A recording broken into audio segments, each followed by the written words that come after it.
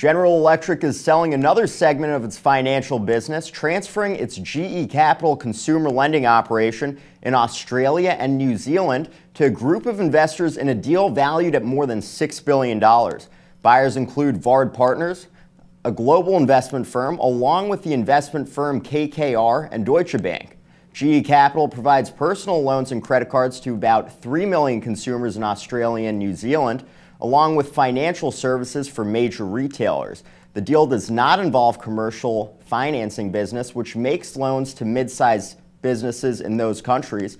GE has recently spun off other lending units in North America and Europe.